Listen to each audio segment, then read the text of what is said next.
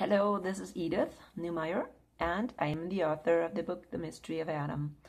I'm going to talk about the Antichrist again today, but I'm going to talk about the destruction of the Antichrist.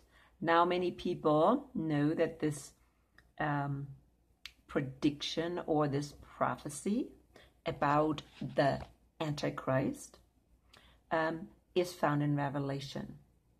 Now, many people also think that this whore or the beast, and that is maybe the difficult thing. Who is the Antichrist? The beast or the whore that sits on it? Okay? Or the whole system, of course, right? Because the beast, the whore that sits on the beast, and I'm talking about the beast out of the sea in Revelation 13, there is a beast on top. There's a whore on top of that beast. And whoever rides the beast controls the beast. Now, I said that it's almost like the rider and the beast is the same. Okay, because the beast is not going to do anything other than what the rider on the beast is telling that beast. Okay, so this whore on top of the beast in Revelation 13, that is determining what the beast is doing.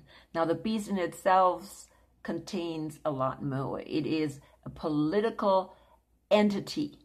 But it is not just political. It is also religious. And that's why when we look at Daniel's statue, the feet that are part of this last beast are part of the Roman Empire. But it's different. It is mixed iron, which is the Roman political system, with the religious system, which is clay and brittle. It's not as strong. It depends on the iron for strength. So I have talked about that. Papacy is the whore on top of the beast that's been riding the beast for a long time, for 2,000 years, almost 1,500. We're not getting dirty here. So this harlot that sits on the beast, as you can read that in Revelation 17 and 18. They call it a harlot that sits on that beast and has maneuvered it for at least 1,500 years. It's also this little horn that I talked about in my previous video in Daniel, Daniel 7. They're all the same, very same thing. Okay, so here we are talking about this Babylon the Great today. Babylon the Great, that is the harlot.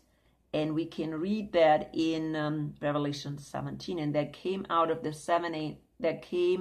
one of the seven angels, which had the seven vials, and talked to me, saying unto me, Come hither, I will show you the judgment of the great whore that sitteth upon many waters. Okay, so this whore sits on many waters. And it has been sitting on many waters. Who is this whore who has been sitting on many waters in many countries? Okay, of course, that is the Roman Catholic Church, the Vatican, with whom the kings of the earth have committed fornication. Now, I hope people understand that. The kings of the earth have committed fornication with her. The kings of the earth are part of that beast system. Okay, at least the European kings, which controlled most of the world. And today, it is more than just the European, because we add also the United States, which came out of Europe. So they're a part of the kings of the earth as well.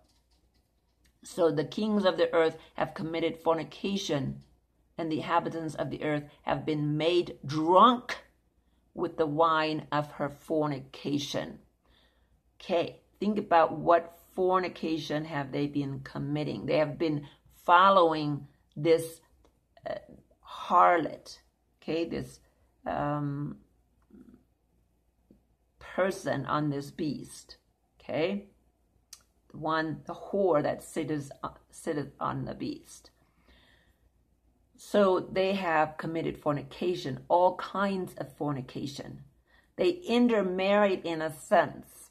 If you study European history and how closely related papacy was with the kings of the earth, okay, and how they, if there was this family and most of the time they had more children, so the first one became the king and the next one became a bishop or the pope.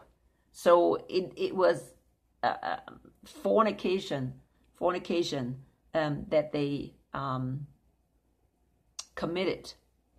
So he carried me away in the spirit into the wilderness, and I saw a woman sit upon a scarlet-colored beast, full of names of blasphemy, having 7 heads and 10 horns. Okay, what is this beast? This beast we see again in Daniel 7. Okay, Daniel 7. I talked about that in my previous video. Okay, the little horn. Remember, if you look back a couple of videos back, the little horn. That's what they're talking about. It's a beast. The beast is the last beast, one of the 4 beasts that Daniel saw. And it had 7 heads and 10 horns. And out of those 10 horns came a little horn. Okay? Came a little horn. And it looked like a person with eyes. Okay? That is also that woman. And the woman was arrayed in purple and scarlet colors, decked with gold and precious stones and pearls, having a golden cup in her hand, full of abominations and filthiness of her fornication. Okay? So this is the first, how she's described. So think about papacy. Okay? What colors are they dressed in? Scarlet. Okay? Scarlet colored beast. Okay, that's the colors of papacy. Okay? Scarlet, and I think this is red too or something. So here again we see names of blasphemy. Okay? Blasphemy. Okay? So this woman sits on this beast full of blasphemy. 7 heads and 10 horns. And the woman was arrayed, oh here it is, in purple and scarlet colors. Purple and scarlet. Okay? So this is what I was talking about. This woman, papacy, the church. Okay? Remember? The church is a woman. This is the false church. This is the false church, and she is a harlot. And she's dressed in scarlet and purple, and that's in verse 4. Decked with gold, precious stones, pearls. Okay? Having a golden cup in her hand, full of abomination and filthiness of fornication. You wouldn't even believe it. Do research about papacy. How much they committed fornication. Okay? The clergy, papacy, how much they committed fornication in the past, how much they're still committing fornication. Okay? You know, the normal priests, how much fornication they are committing today. People, open up your eyes. Okay? This is it right there. And upon her forehead was a name written, Mystery Babylon the Great, the mother of all harlots and abominations of the earth. That is the whore. That is Babylon the Great. And I saw a woman drunk with the blood of the saints and with the blood of the martyrs of Jesus. And when I saw her, I wondered with great admiration. Who has done this?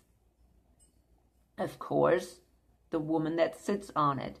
She is really drunk. Yes, others before that beast has already, killed, the saints and the martyrs, before the Roman Catholic Church even became in power.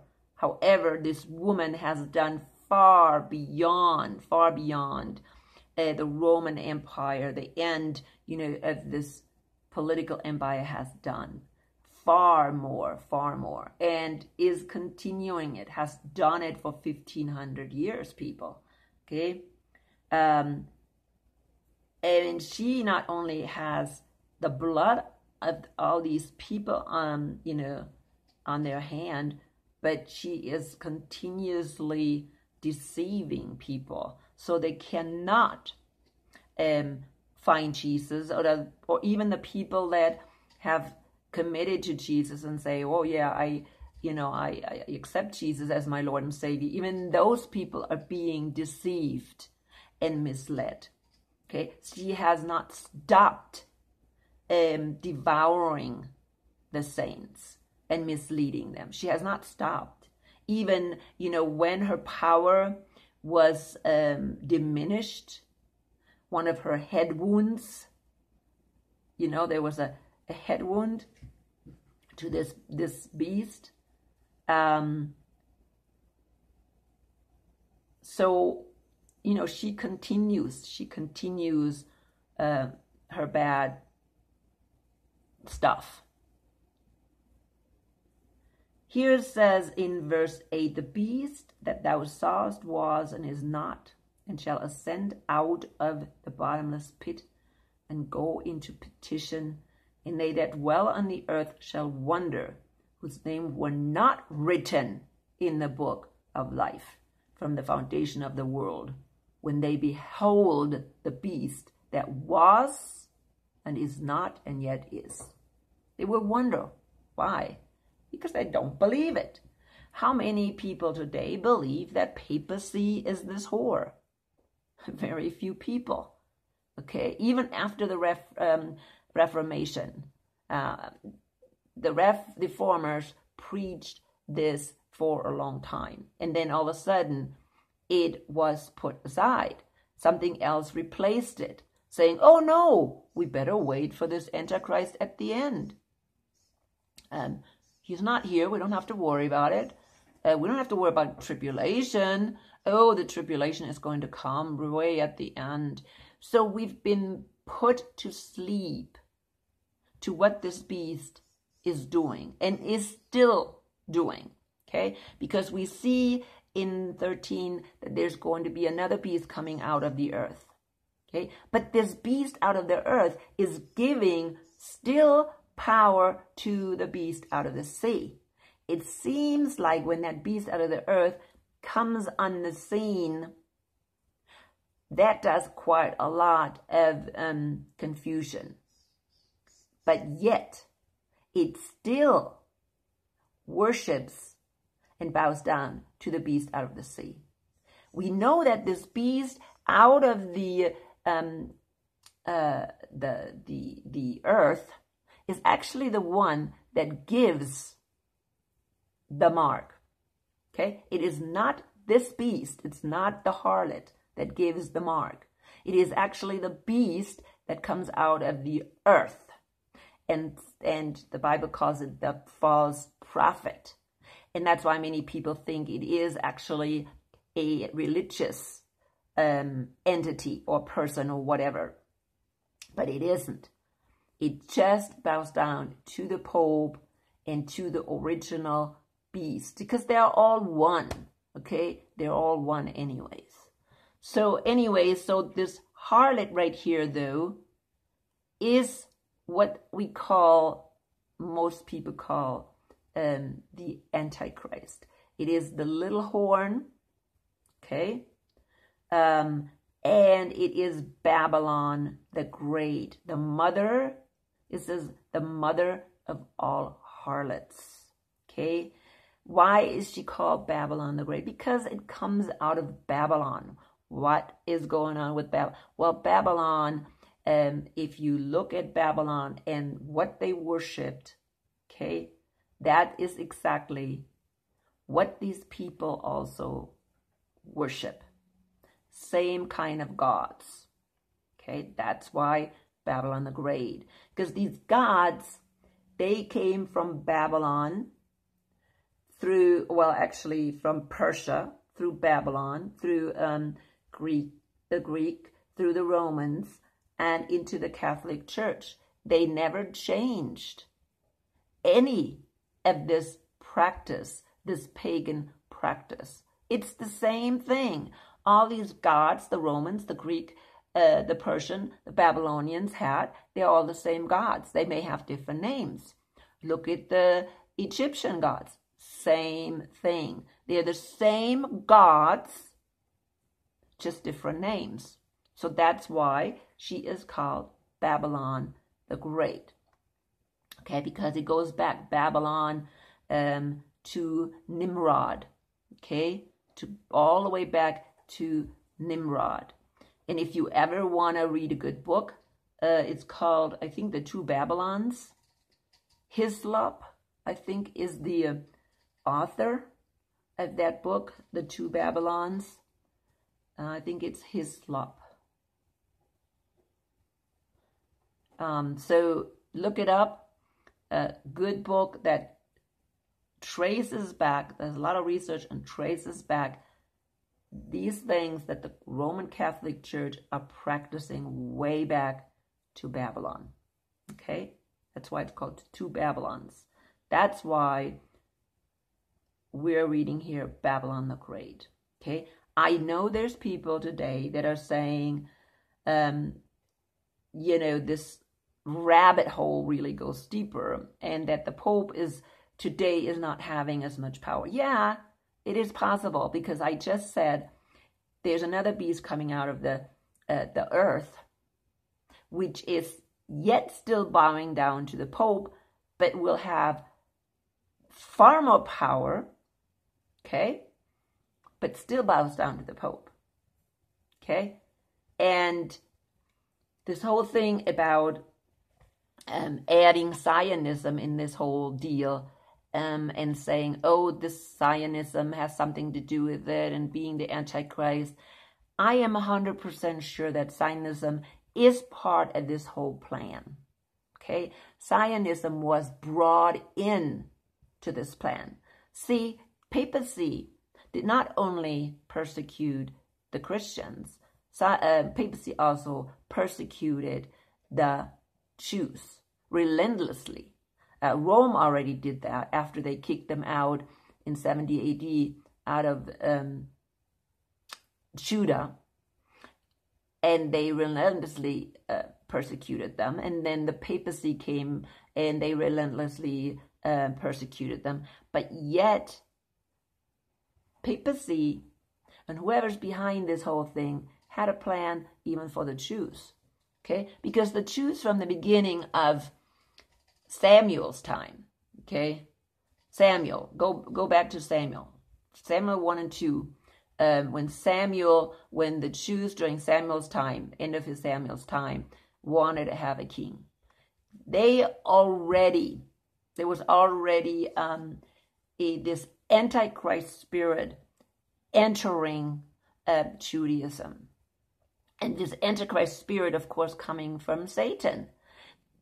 right then and there, he already worked on the Jews so they would reject the Messiah. Okay, so the spirit is not just papacy. It's not just there when papacy came. This Antichrist spirit came even out of Judaism, and Satan destroyed, by using false teachers, destroyed Judaism and their doctrines, and made them think. They made them think that they are the great ones. They are the people of God, when really they were supposed to be an instrument to bring forth Messiah, and Messiah is supposed to be their king. No, they insisted, we want a king. They insisted, we want a king. We want to build the temple. This is all about us. So Satan already started that idea way back then, okay, when they demanded a king. And it just escalated. It escalated so bad, okay? And Israel, the kingdom of Israel, split off. The 10 tribes split off because of this haughtiness of Judah, okay? They were so haughty that Israel didn't want to have anything to do with it. Of course, they didn't want to have anything to do with God either. So they broke off and they mixed with the Gentiles, okay? Just like actually Jacob predicted, okay? He predicted that really, that they became part of the nations, the Gentile nations. So, but I am kind of getting away from the subject, so I better go back.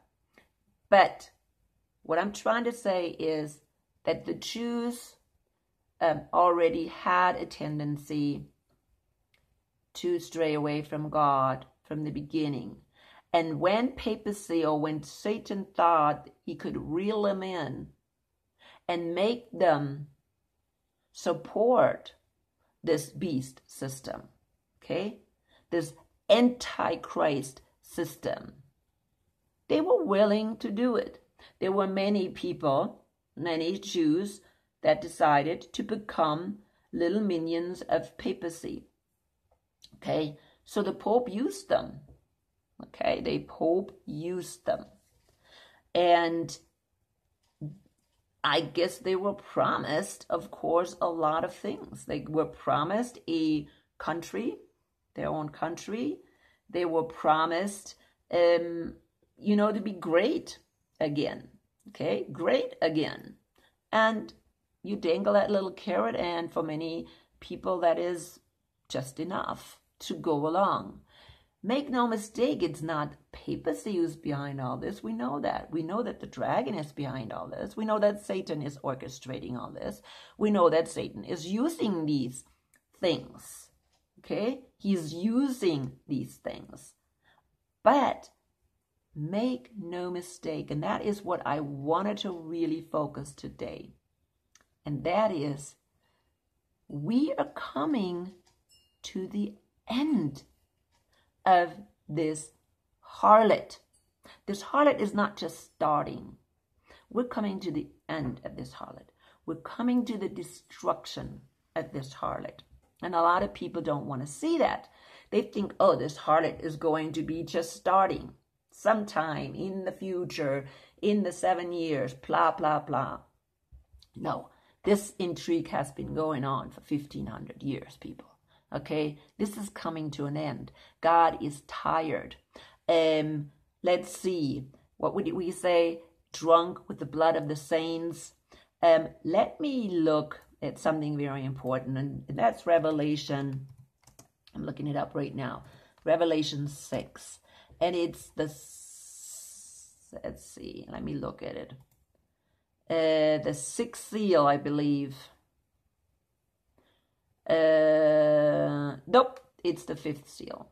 And it starts with Revelation 6:9. And when he had opened the 5th seal, I saw under the altar the souls of them that were slain for the word of God and for the testimony which they held. Now, slain for the word of God, that includes everybody. but it also includes the saints, okay? The New Testament saints. But it also includes the Old Testament saints, okay? So before we go into the sixth seal, and you better watch the sixth seal, because in the sixth seal, we can see that judgment is coming, okay? Judgment is coming. The wrath of God will start in the seventh seal. And the sixth seal is just like in preparation, okay? Just the preparation. So if you look in this fifth seal, the souls are screaming. They were slain for God. All the saints that were slain for God. Okay, make no mistakes. There's not just going to be tribulation at the end and the saints are going to be slain. No, we've been slain throughout history. Pre-Gentile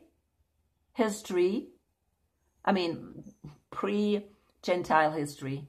That means before Christ and after Christ. The people of God were slain, and they're under the altar screaming, saying, how much longer? How much longer? They're saying it is enough. And what does he say? Or here in 10, they say, they cried out with a loud voice, saying, how long, O Lord, holy and true, dost thou not judge and avenge our blood on them that dwell on the earth? This is not just the beast that is going to be punished. It is every person on this earth who had something to do with rejecting Jesus and the saints. And white robes were given into every one of them, and it was said to them that they should rest yet for a little season, and until their fellow servants also and their brethren that should be killed as they were should be fulfilled. So in other words, they're supposed to be waiting just a little longer. And this is what we're having today. We're having these people screaming out under the altar, the souls, hey, how much longer? How much longer? And I'll guarantee you, it ain't going to be very much longer, okay?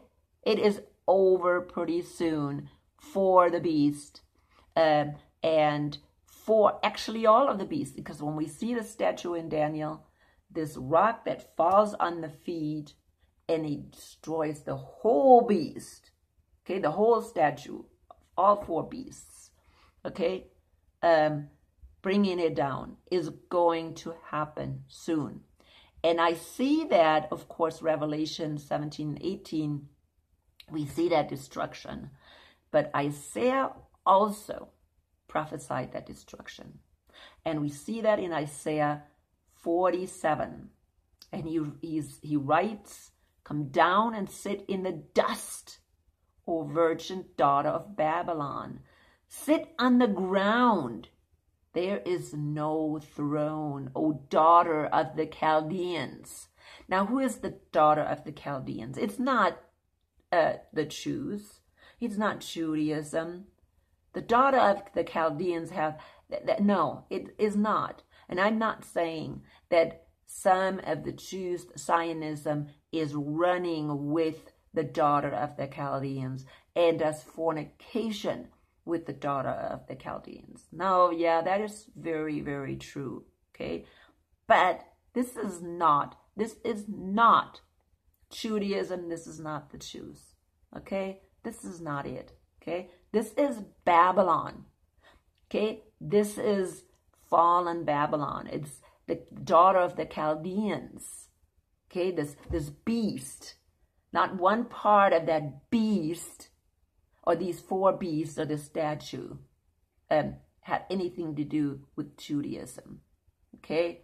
And the opposite, out of Judaism or out of Judah came the rock that did smite the foot, okay? Not Judaism, but out of Judah came the rock that did smite this or destroy this daughter of Babylon. Take a millstone and grind meal, uncover thy locks, make bare the leg, uncover the thigh, pass over the rivers. Thy nakedness shall be uncovered, yea, Thy shame shall be seen. I will take vengeance, and I will not meet thee as a man. As for our Redeemer, the Lord of hosts is his name, the Holy One of Israel. Sit thou silent and get thee into darkness, O daughter of the Chaldeans, for thou shalt no more be called the Lady of Kingdoms. Okay, the Lady of Kingdoms. Who is the Lady of Kingdoms? Of Kingdoms.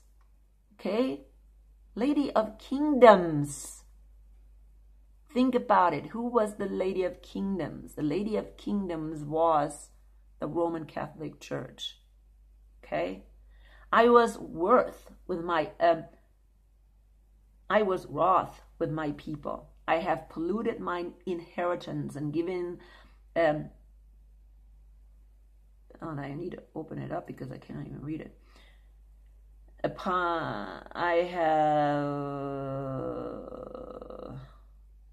I have polluted mine inheritance and given them into the hands. Thou didst show them no mercy upon the ancient. Hast thou very heavily laid thy yoke. Okay? And thou saidst, I shall be the lady forever, so that thou didst not lay these things to thy heart, neither didst remember the latter end of it. Therefore hear now this, thou that art given to pleasure, that dwellest carelessly, that sayest in thine heart, I am and none else beside me. I shall not sit as a widow, neither shall I know the loss of children. But these two things shall come to thee in a moment, in one day, the loss of children and widowhood. They shall come upon thee in their perfection, for the multitude of thy sorceries, and for the great abundance of thine enchantments. For thou hast trusted in thy wickedness, and thou says, none seeth me. Thy wisdom and thy knowledge, it has perverted thee, and thou hast said in thine heart, I am, and none else beside me. Ha ha. Therefore shall evil come upon thee. Thou shalt not know from whence it rises. And mischief shall fall upon thee. Thou shalt not be able to put it off. And desolation shall come upon thee suddenly, which thou shalt not know. Stand now with thine enchantments and with the multitude of thy sorceries, wherein thou hast labored from thy youth. If so be thou shalt be able to profit, if so be thou mayest prevail. Thou art wearied in the multitude of thy counsel. Let now the astrologers, the stargazers, the monthly prognosticators stand up and save thee from these things that shall come upon thee. Behold, they shall be a stubble. The fire shall burn them. They shall not deliver themselves from the powers of the flame. There shall not be a coal to warm at, none fire to sit before it. Thus shall thy be into thee, with whom thou hast labored, even thy merchants from thy youth. They shall wander every one to his quarter. None shall save thee. Now go back to Revelation and read the rest there. It's very similar. And it's obvious that what John predicted or foresaw is the same thing that Isaiah predicted and foresaw in Isaiah 47. Those are the same people, okay? The same harlot. And there is no mistake that this harlot is papacy. No mistake. Now, for the beast out of the earth, that's a different story. It's a different story. That beast out of the earth that still bows down to the harlot, okay, it's a different story. I have talked about that beast out of the sea before, and I believe it's the New World Order, okay? I believe that. It's not just the United States. Some people think it's the United States, but there's more to it, okay? And not necessarily the United States, but whoever is behind the United States, the shadow government, the deep state. That what people are pinpointing, okay? Not necessarily the United States, because the United States is only a pawn in this whole New World Order thing, okay? But I'm not going to talk about that today. I'm going to come to an end. Read Isaiah 47, read Revelation 17 and 18, and I didn't have time for 18, but 18 tells you quite a lot again about the fall of this Babylon the Great. And you know, you need to understand that this is coming, okay? This is coming. And it's coming soon. It's coming very, very soon. But when this beast is destroyed, okay, there's still going to be this other beast that needs to be destroyed, which is part of this fourth beast, okay? Here they just made it look separate. Beast out of the sea and beast out of the earth. They are really a part of the same kind of beast system. And that will be destroyed very, very soon. Make no mistake. The wrath of God is close. It'll happen soon. Let the Holy Spirit guide you. And this is the end for this video.